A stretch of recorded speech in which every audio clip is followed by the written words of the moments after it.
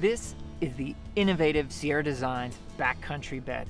You can see we've got two different versions of the bed here in front of us, and actually it comes in a number of different varieties.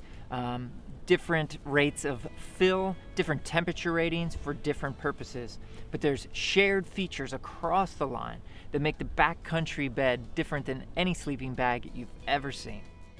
Before we touch on some of those unique features, let's talk about the fabrication of the Backcountry bed.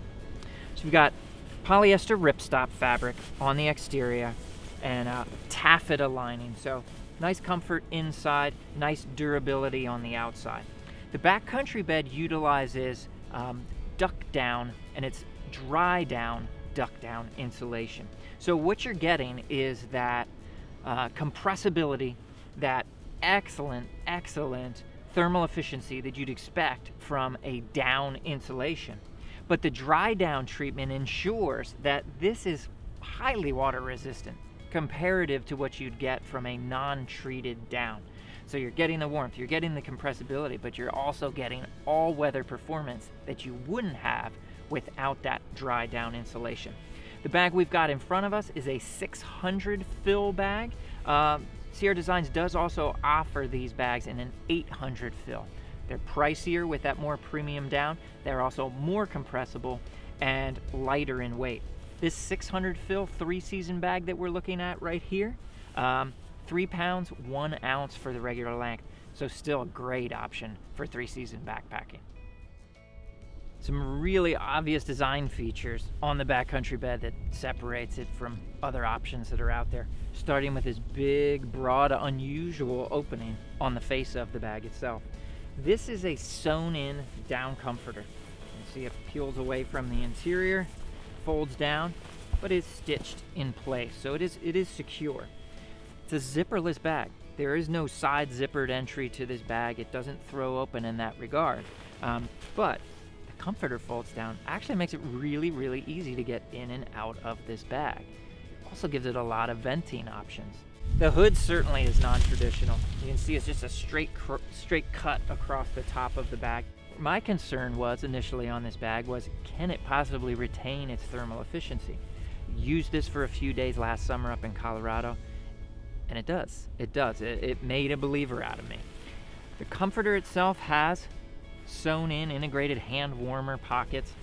That also enables you to pull that comforter in around you and seals it nicely within the bag itself. I didn't get cold air into the bag. I was pleasantly surprised by that. It was just as warm as the temperature rating would suggest, even with that down comforter. Upside of that was it gave me all kinds of venting options. I could get an arm out, I could get both arms out. They could even sneak a leg out and put it completely outside of the bag.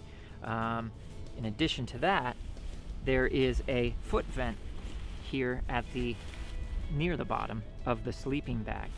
It's not like where I've seen it before, a zipper applied to the bottom that you can fiddle with and get in and out of.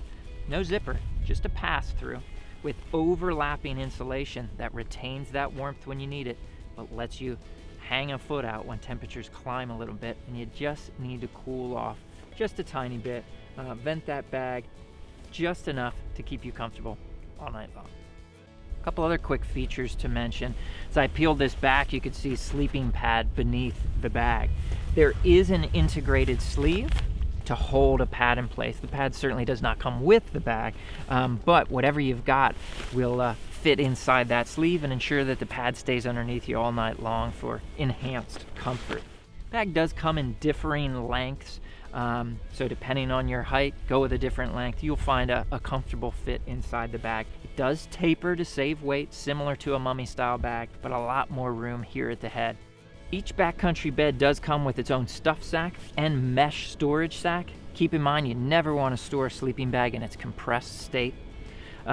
Just seeing the feature set, the dry down insulation, the sewn in down comforter of the Backcountry bed, I'm sure you can see why we're so excited by this offering and why we're certain it is going to appeal to all types of backcountry users.